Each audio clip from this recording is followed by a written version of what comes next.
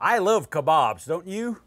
Well, here's a way to take them up to the next level and really make them special. Think about this now.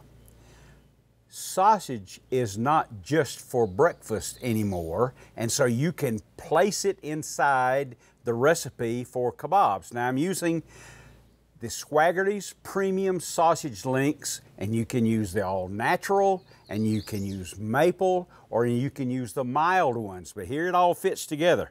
Doesn't this look great? So using the links, green peppers, cherry tomatoes, mushrooms, squash. Let's go another round. What do you say? Another link, another Swaggerty's premium link, mushroom. Let's fill it up. I really do love this stuff.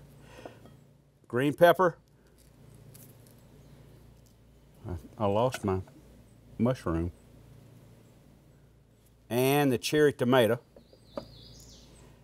Now, you top all that off by brushing on olive oil, soy sauce, and garlic. And you know, I'm kind of this way. If a little bit is good, a lot is probably going to be better. You will notice, I promise, you try this, I promise you will notice the difference using the Swaggerty's premium sausage links versus what you have used in the past. You can place, ooh my goodness, look at this.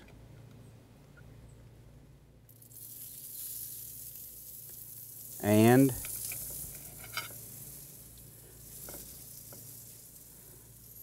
I do it like this. Sweet, huh? Didn't take long. I'll show you in a moment what it looks like. Look at this kabob. It's really great. You should give it a try. The recipe's easy. Go to swaggertys.com or o'neilloutside.com. You can be reminded there.